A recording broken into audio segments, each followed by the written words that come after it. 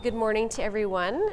We've got 1, 2, 3, 4, 5, 6, 7, 8, 9, Carrie 10, Albert 11, takes 12, a quick head 13, count. 14, Her 15, students 16, won't be 17, sitting 18, down for 19, 20, long. 21.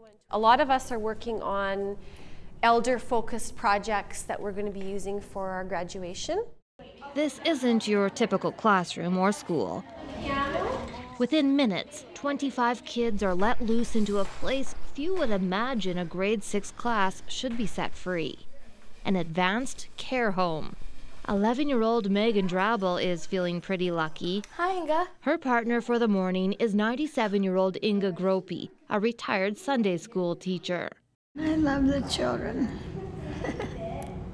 She sort of makes each and every one of us feel like we're really special. The saying old people really doesn't define them because they're much more than an old person. They're because they've lived longer, so they share a lot of wisdom. That wisdom is part of the curriculum. The program is called iGen, short for intergenerational. It all started with Carrie Albert. I remember saying to my brother, I would love to have a classroom where there were all ages of people.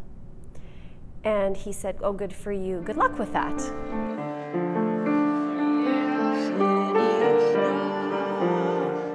A bold idea, but with Albert's vision, the Saskatoon Public School Division placed a grade 6 class inside the Sherbrooke Community Centre. It has more than 250 residents, mostly seniors, some with dementia, and people with varying physical and intellectual abilities. Unlike other programs, students don't just visit once or twice a week to volunteer a few hours. They spend the entire school year in the care home, the first of its kind in Canada. Well, we better let you get back to work then. As a young girl, Albert was inspired by her grandfather, who had multiple sclerosis. He and her grandmother worked hard to change perceptions and create opportunities for people with varying abilities.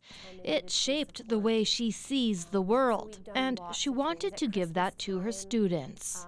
They see the human spirit. They see that if your body doesn't look like mine, that is okay. You are a human being and you have a right to a life that is abundant. And I absolutely see that happening in this program. I get teary talking about it because it is really the most powerful thing. Your picture's gonna go on to the graduation. Yeah. Isabella Day is learning how to connect with Dean Tide. Looks pretty, Dean. 11 now? Yeah. How old are you, 11? Yeah, 11. He's a biologist, but a brutal attack left him blind with an acquired brain injury. What do you enjoy about spending time with Isabella?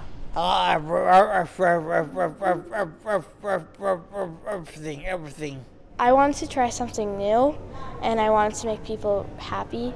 Good friends, you're good friends. Towards my voice. Perfect. And while it may all sound nice and sweet, with an aging population in Canada, Deb Schick says it's actually a lifesaver. She's in charge of nursing and therapy at the care home. Loneliness is killing our seniors. This is a way to combat loneliness, is by bringing kids, bringing the generations together. Sherbrooke Community Centre subscribes to the philosophy that 3 plagues kill elders: loneliness, boredom, and helplessness. Jody Grant knows it all too well. A teacher for decades, she has a PhD in literacy. Dr. Grant taught at the University of Saskatchewan, then the University of West Indies in Jamaica. She was living the life of her dreams. I really had everything going at that point. I was so at peace. Then, 10 years ago, she was mangled in a horrific vehicle accident.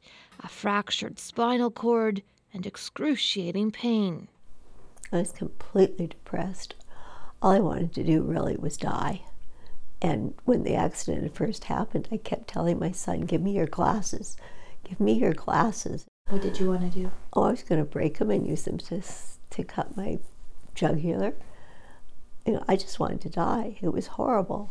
After 2 years in hospital, she moved into Sherbrooke Community Centre, and while the care was excellent, Grant had lost her purpose in life. it was completely boring. It was dead. You know what? You're here and I'm here. Yep. And we're all here. But Carrie Albert could see that Grant had a lot to offer the students. So she invited Grant to come teach and share her passion for reading with the children. Little more than a purr, flies flapping in a far-off window pane. It gave me a reason to get up in the morning and an enthusiasm for life that I hadn't had. She never thought she'd be a teacher again, but here she is.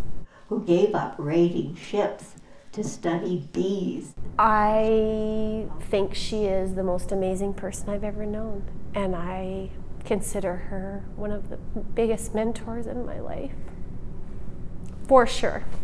Hi. Hi.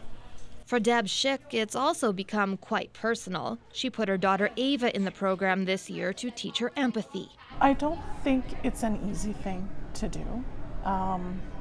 You know, you see kids today making fun, bullying, and that's not okay. Okay, we're ready to go. But opening her daughter's heart has also exposed her to pain when residents die.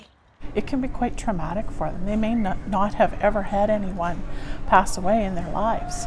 And so this is sort of their first experience with death.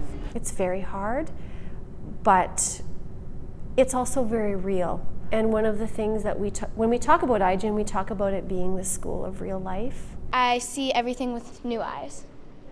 Ava and her friend Liv are taking it all in. You can love a stranger just by looking them in the eye. The kids will carry that with them as they go back to a traditional school. They're different people. I just look at them in wonder now. Some of these shy kids, I mean, who wouldn't look me in the eye, wouldn't get near me, who are coming up and giving me hugs. And 5, 6, 7, 8, and 5. This program is now so popular, the school division must use a lottery system to select students for next year. And come September, a new class, new friendships, new life lessons. Bonnie Allen, CBC News, Regina.